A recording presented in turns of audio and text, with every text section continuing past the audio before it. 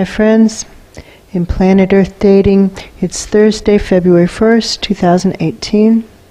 In both the Lynn-Life and the Jamie Body Mind, the authorized souls remain only child souls from the deeper, denser dimension, and all other souls from all other dimensions, as long as they're already living by the Search for Truth rules given to the Search for Truth community by wiser minds above all of us, and which includes contributing more to completing the Search for Truth assignments given to the Search for Truth community by wiser minds above all of us than we are taking or using or borrowing in Search for Truth resources.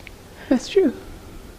There does seem to be some kind of body-snatching attempt in play right now, and now in an effort to avoid things going from bad to worse in a short, ugly string, we're going to try using the symptoms of the host lives, which are always here. Our lives are beautiful bringers of messages.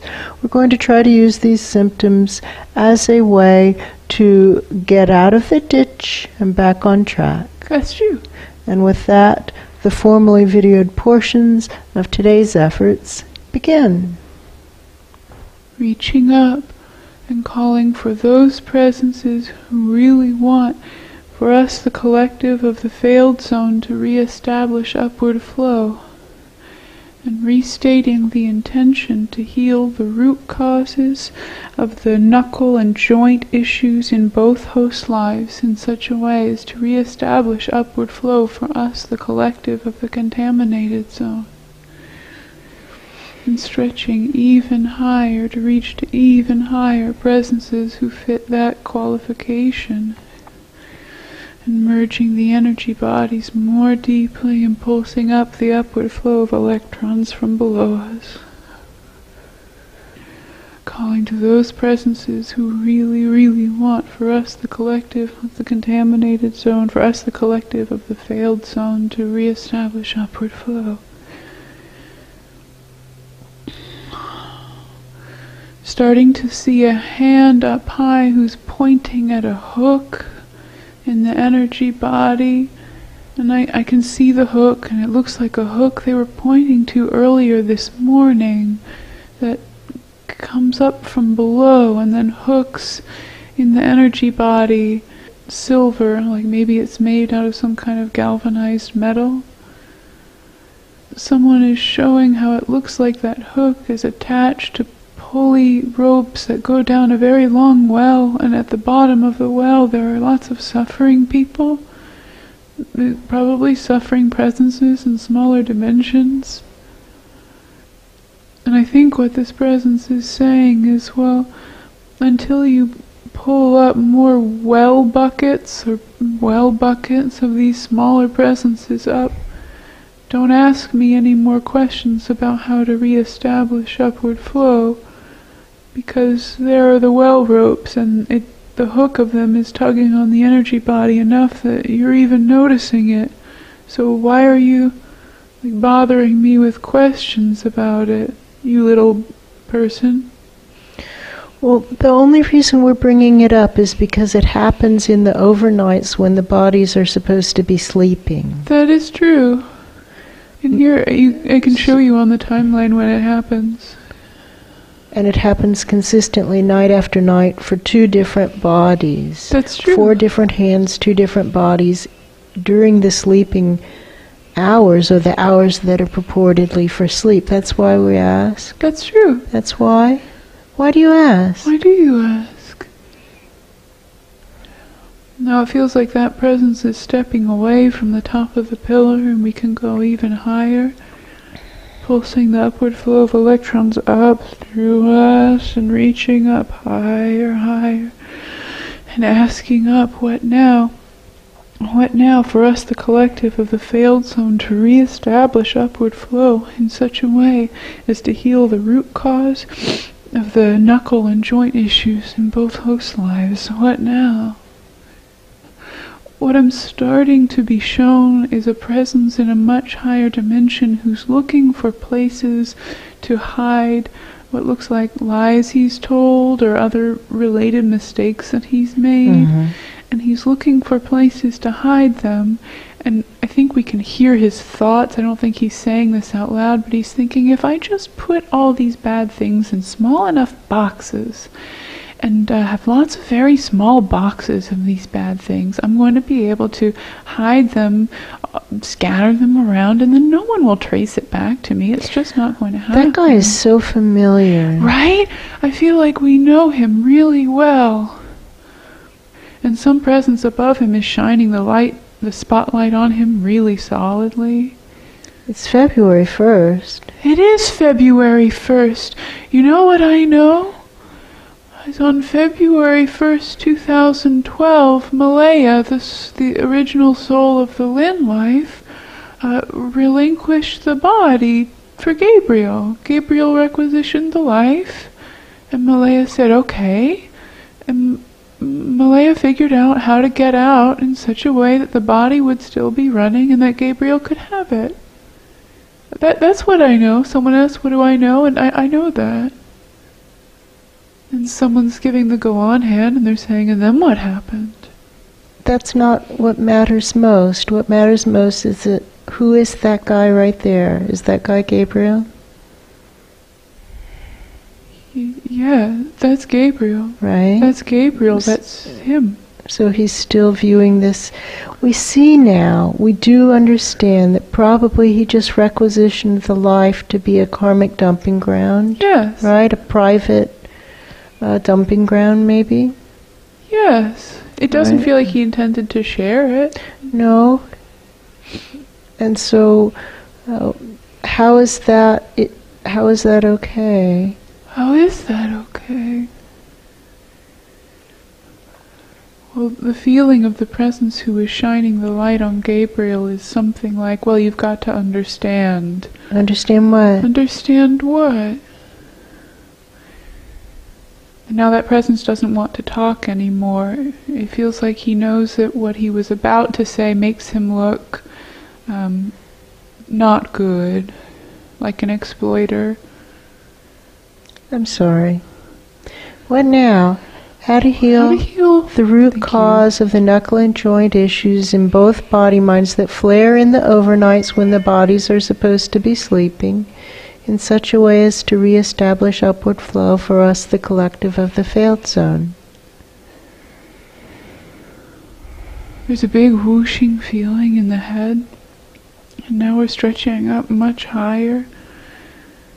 And the place down where that first Gabriel was looks very small below us now.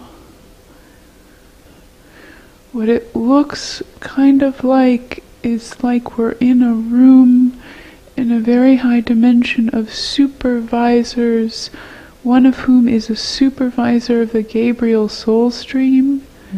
I see those supervisors. And the Gabriel, who we just saw a minute ago, who was stashing all his bad things in small boxes to hide, seems like such a small presence to this big supervisor, like a tiny ant, that he almost isn't even aware that Gabriel exists.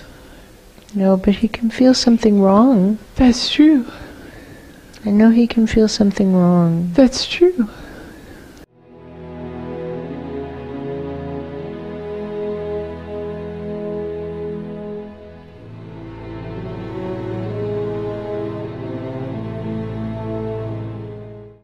Asking the supervisor, what now? For us, the collective of the failed zone, to re-establish upward flow in such a way as to heal the knuckle and joint issues in both these host lives. What now?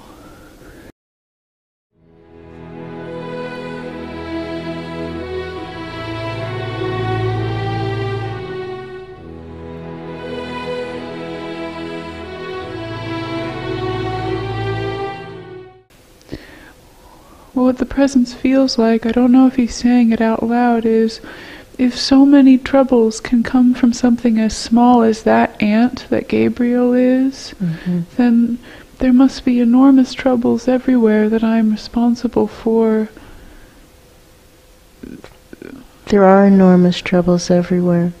I'm sorry. And so is it for all of us. That's actually Inside of all of our bodies, inside of this failed zone, there are enormous troubles that we are responsible for. That's true. It's true for all of us. It's okay.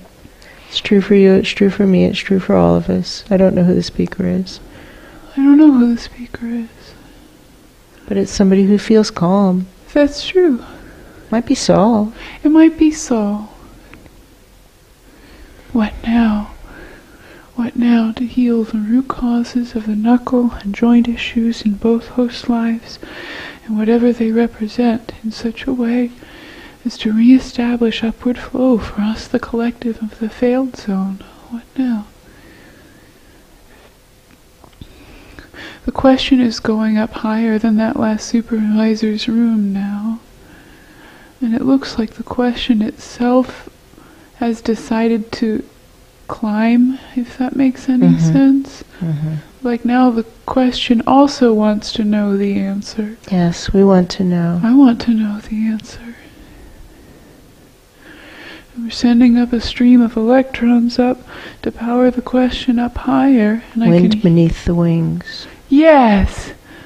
It is like wind beneath the wings. I still see Pan loading the dead child souls onto the buckets in that smaller dimension way down there as fast as he can. We don't seem to be running out of the resource of dead children. No, that's true. Trapped away from the light. That's true. Seems to be enough of that to keep us going. That's true. Very high above us, I just heard a sound that sounds almost like a doorbell ringing in a very big house. And I see someone who looks like the question itself standing on a doorstep in front of a very big door. And I hear someone coming to the door where the question is waiting. And what it looks like is it's the owner of the house, but he wants to pretend that he's a butler, so that if he doesn't like what the question is, he can pretend he's just the butler and the owner isn't there. But he's opening the door. What now? To heal the root cause of the knuckle and joint issues in both ground zero host lives that flare in the overnight, and whatever they represent in such a way as to re-establish upward flow for us, the failed zone. What now? The big presence does not seem to be pretending to be the butler. It seems like that was not the question he thought it was going to be, and now he feels very sad. If I live stream up to the supervisors of that big presence who was considering pretending to be the butler, so that they know, so you know, then really no matter what happens, you know, and I know you know. And now it's very quiet again, and there's another opening feeling in the head. And now it feels like maybe the question is just climbing higher, leaving the butler man behind. Reaching up and calling for those presences who really want to pull us, the group, onto our soul plan. And I see presences very high up who seem to think maybe we're so small that what happens to us doesn't affect them very much, so they might as well put us on our soul plans, and maybe they'll get brownie points with the people higher than them. Does that make sense? I see you.